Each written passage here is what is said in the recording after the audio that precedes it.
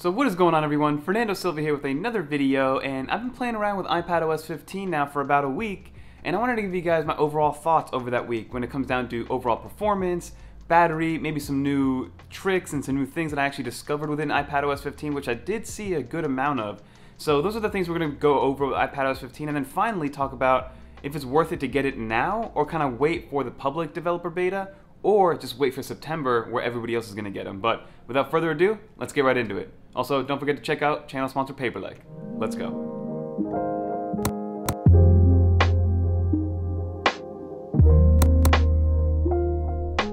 So let's start off with the actual build number. Let's go into the settings, see exactly what we're dealing with. You can see that we're on software version 15.0. If we tap on that, so you can see that we're on 19A5261W. So that W actually means we're probably going to get a lot of future beta updates as time goes on, because usually what that W indicates is that we're going down in reverse alphabetical order. So the closer we get to A and then the closer we get to not having any letters over there, that means we're getting closer to that final release date. So with a W there, that means we got a lot of betas coming down the pipeline, and usually in the beginning we get them in 2-week intervals. And then in terms of size of update, it was about 3 gigabytes, so give yourself at least 6 gigabytes of storage if you're going from the older 14.7 update or below, and then going to 15.0. So some of the things that I wanted to talk about in this video is some new things that I noticed that weren't talked about in the first video that I did, right? So the first thing that I noticed that I thought was pretty cool that I posted on Instagram, so if you guys want to check me out on Instagram, it's going to be right here. But the first thing that I noticed, I actually took a screen recording of this, and if I go into my photos, click on this, you can see that you can now drag a notification into multitasking. Now, I don't know if that's something that's new or not, but it's something that I noticed. I don't know if it's new to iPadOS 15, but I wanted to show that off and let you guys know. The next thing has to be with Spotlight search. So if you go into Spotlight search and I search, let's say, iPadOS, it acts pretty familiarly, right? So it goes through your notes, it goes through Safari, but now if you go to the bottom, you can see that it searches inside of photos. So now I can literally look at a photo that has iPadOS, and you can see that it's highlighted there. And that's awesome. So it's that new live text feature. So iPadOS can now read text inside of an actual photo, because this is straight from my photo gallery. So you can see highlighting iPadOS right there. Very cool to see directly from Spotlight. Another cool one that I noticed is with the multitasking, right? And we'll talk about this in a second. So with the multitasking that we talked about, if you clicked on the little 3 dots up here, then this is what brought up the new multitasking. You could pick whatever application you wanted to use as well. So another Safari tab. But something that I noticed, which was kind of cool to kind of make it even a quicker action, is you could just swipe down. You guys saw that? Just swipe down, click on Twitter. Whoa. And there you saw a little bit of a crash. So that was a live crash. So this is an example as to why a beta isn't quite perfect yet. But if we go back into it, right? Let's get rid of Twitter right there. All you do is swipe down to enable multitasking. Click on the one that you want, and then you're back into multitasking. And then when you're in multitasking, you can still use that same gesture, right? So swipe down to get rid of Twitter, open up another Safari tab, swipe down to get rid of the Safari tab, open up an Office tab or a Word tab right there, move it down. So I like this new overall gesture system when it comes to the multitasking, because it just feels native, it feels like it makes sense. Literally just swipe down to grab another multitasking. Let's open up a LumaFusion. That's awesome. The next thing I wanted to show you guys is actually within Safari, which is kind of cool. Some people asked about this, so I wanted to show it off. I don't know how often people are going to be in this situation, but what you can do now is actually listen to 2 things at the same time. So if I click on 2 videos, before we get copyrighted, try it free. Writing's not that easy, but Grammarly can help. So you can see that both of them play sound at the same time, even though it's within Safari in the same iPadOS system. And the next thing that we saw that everybody did tell me about was if you just swipe down in Safari, you can now refresh the page. So even though the toolbar is all weird now, and if you move it out of the way, the little refresh button isn't there anymore, you can just pull down. For those of you that didn't actually know that yet. Another cool one has to do with the actual iPadOS. So if you long hold and start to move things around, you can actually hide and remove different home screens, right? I only have the one, so let's say if I move this one over here, create a second home screen, I can now hide this home screen for it not to show up whenever I'm moving it around, and then click it again. All you have to do is long press, click down here, open it up again, press done, and then you can see that it's right there. So that actually came over from iOS 14, but I'm glad that it's on iPadOS 15 now this year. Another different one that I noticed was if you see the settings, it's a little bit different.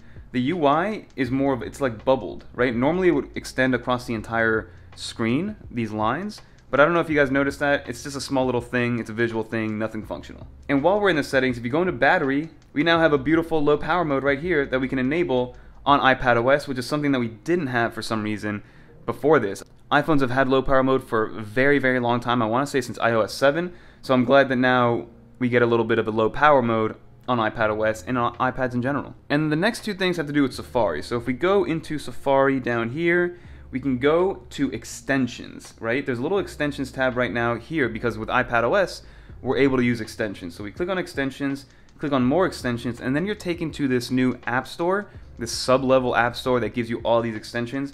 I have not tried a single one of these out because they all seem to be ad blockers, but hey, at least we have the ability to have extensions. Like I haven't been able to find like Honey or anything on here, but maybe it automatically loads in if you do have the Honey app. And then the last thing, which is what you guys saw with Safari, so if we click on Safari, open up a new tab, you can see that I got a nice little background image. So if you open up the start page, if you scroll down, there's a little edit button down here, and this allows you to edit the actual Safari like start page. So you can do favorites, frequently visited, shared with you, privacy report, Siri suggestions, reading list, iCloud tabs, and then you can enable a background image, right? So just turn that on, and you can even create a custom one. So if you want to upload your own image, you're more than welcome to do that. So those are just some other features that I noticed within iPadOS 15, which I didn't notice before.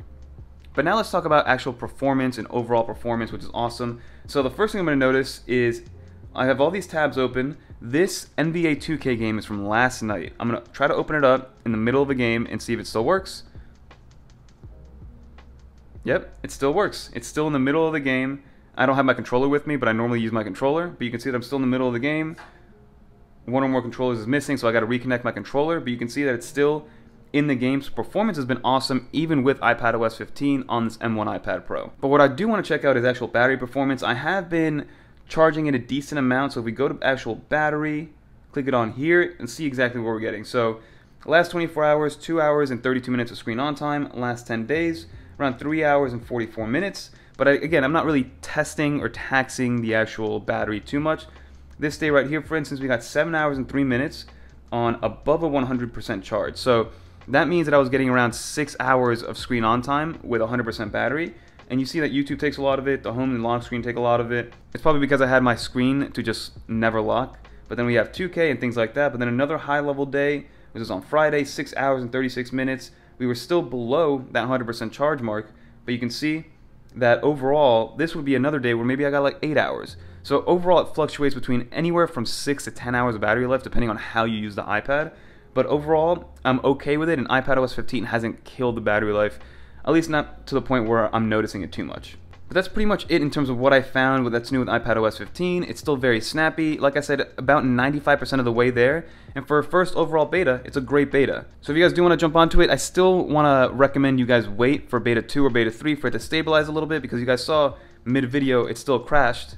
And crashing is just part of the beta life. So if you guys want it on a main device, think twice before putting it on a main device. But let's get out of this view and go to the normal view.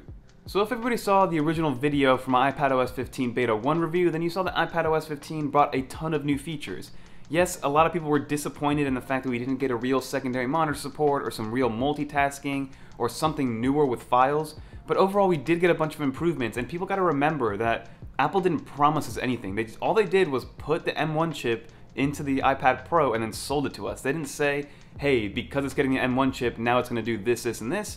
They literally put it in there, and then we had to wait and see. So Apple didn't promise anything, so instead of being upset about it, just be grateful for the things that Apple did bring, and things are just going to get better over time. So just appreciate those new features, because there are a bunch of new ones that we could all take advantage of. But overall, like you saw in the Beta 1, it works pretty well, right? From a performance standpoint, there aren't too many bugs, although there are some which I did highlight. And then overall, I would say it's about 90 to 95% of the way there, which is awesome for a Beta 1. So I know that by the time we get to Beta 2, Beta 3, Beta 4, it'll get a lot better and then a lot more stable as well, and then I'd be able to recommend it. But for now, I'm going to go ahead and say not to actually install it, at least not on your main device. If you have a backup device, by all means, jump on it, play with it, see what's new. But if you have a main device, especially if it's your iPad or your Mac, hold off on the betas for at least 1 or 2 more beta rounds, and then maybe jump into it. But that's going to do it for this video. Thanks so much for watching, guys. You guys have been killing it on the views lately, especially that Microsoft review, and then also the Beta 1 review.